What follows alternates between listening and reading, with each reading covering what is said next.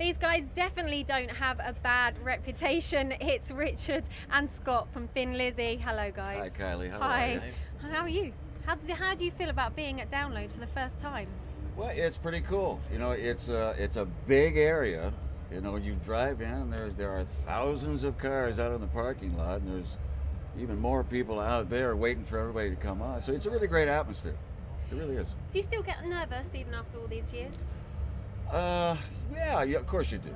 And it's funny, people think that, you know, you've done it for so long that there are no nerves, you're bulletproof and all that, you know, but no, there's a little bit of nerves going on because a live situation, anything can happen.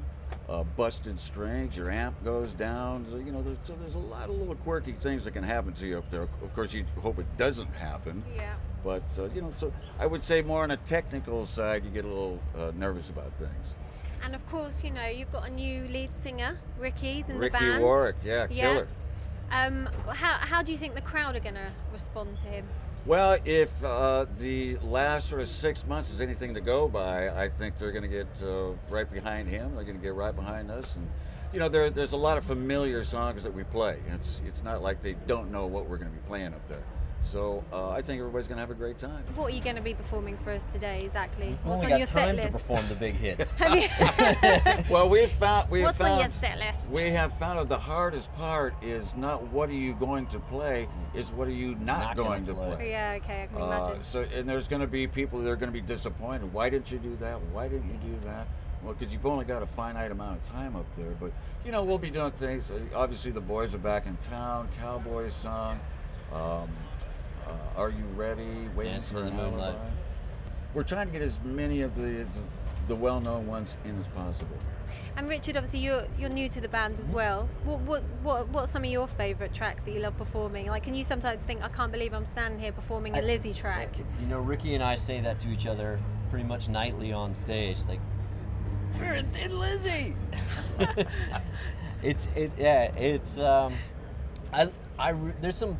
There's songs that we haven't gotten to still that I'm really looking forward to playing.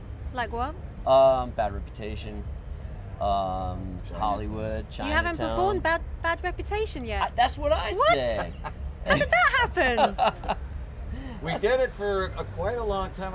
It's one of those ones, you know, you just go, well, we'll shove that one aside so we can put that one in. So, well, we're going to get it back into the set again. So what's the difference between performing at a massive festival like Download to doing one of your own gigs?